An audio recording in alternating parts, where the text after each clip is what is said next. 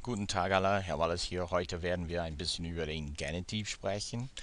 Today we're going to talk about the genitive case in German. The genitive case in German is used to show possession.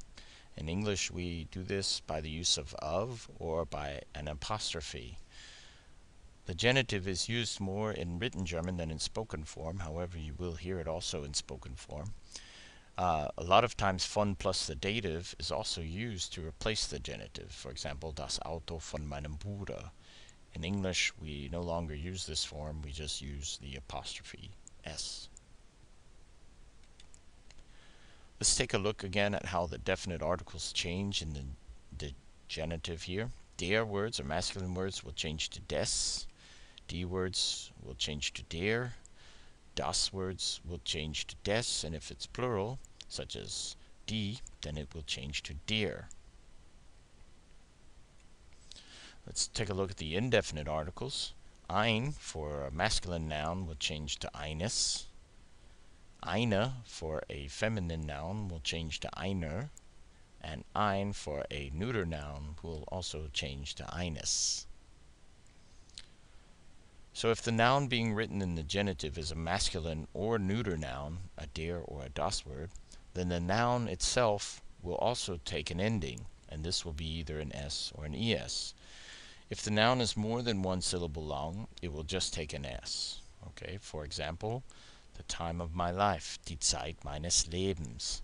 Leben, das Leben, is two syllables, Leben, so it adds an s. Another example here, der Kreis des Lebens. However, if the noun is just one syllable long, then it will normally just take an es. And again, this is only for masculine or neuter nouns. So for example, my friend's car, das Auto meines Freundes. Freund is one syllable long, so it adds an es. Or der Titel des Filmes. Film, masculine noun, one syllable long, adding an es. Feminine and plural nouns do not take additional endings.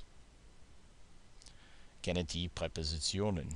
The genitive prepositions. Just like there are prepositions that govern the accusative and the dative, there are also prepositions that always calls the genitive.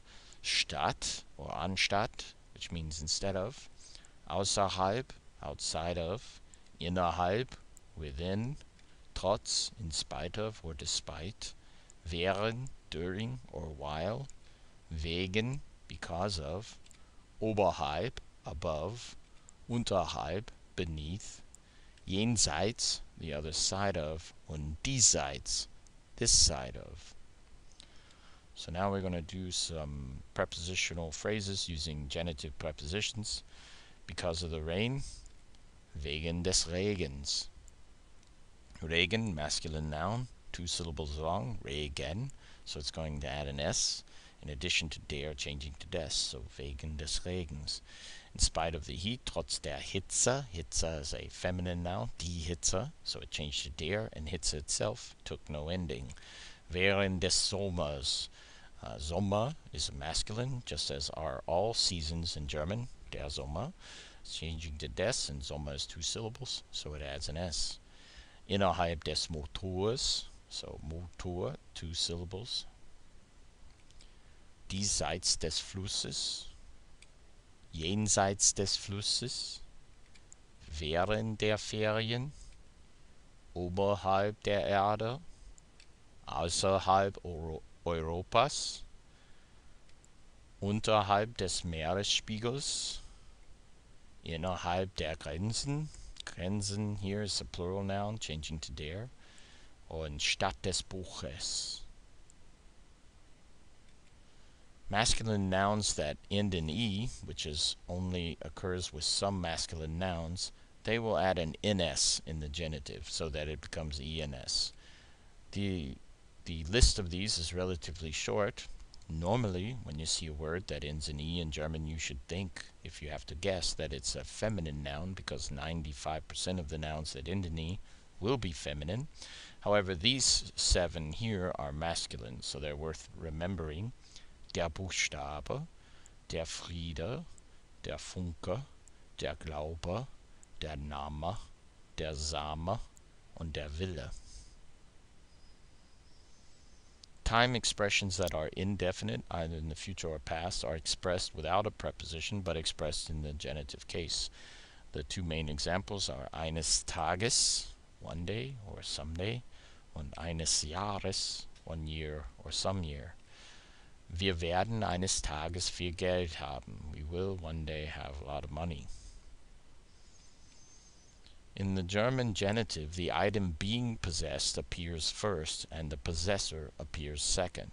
And the possessor is the noun that's going to take the genitive case. For example, if we wanted to say this in German, my brother's car is blue, we would start with the car, and it's almost like they say the car of my brother, and this brother, my brother, is going to be the genitive. So I often say that it harkens more back to Old English, where we used to say the car of my brother. So this would be das Auto meines Bruders. Bruder, der word, masculine noun, changes to des, but we're using mine, so we're going to add that es onto mine, so meines. Bruder is 2 syllables, so we're going to add an s to it. So we have the item being possessed, and we have the person doing the possessing.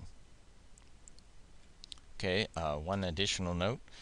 When showing possession with the names of people, countries, or city, German adds an S without an apostrophe. So, das ist Jakobs Haus, or das ist Wilfrieds Buch. Das ist Atlantas Flughafen.